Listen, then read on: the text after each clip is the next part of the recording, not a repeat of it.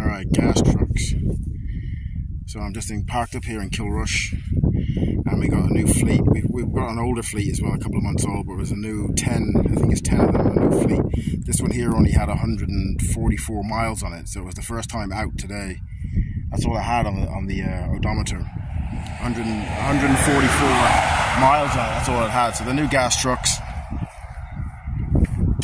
they're not as powerful as diesel trucks, but they are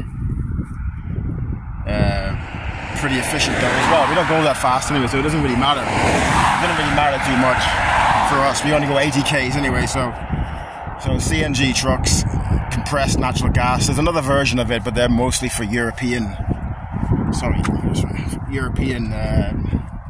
all over Europe. They would be liquefied natural gas, and that goes, they bring it down to about 160 to 165 Celsius. So it liquefies the gas and it goes further, lasts longer and goes further.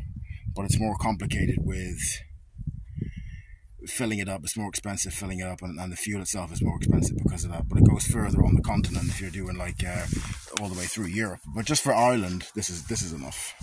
So there's 4 tanks on this side, 4 tanks on the other side. Compressed natural gas. So just say Kilrush would be one of the longer drops that we would do. You know, we'll probably have about 5%, 6% when we're finished, Dublin to Kilrush. The longest drop probably is to Killarney. I think that's the longest drop that we have, from Donabate to Killarney. You know, so I have to say actually they're really nice trucks.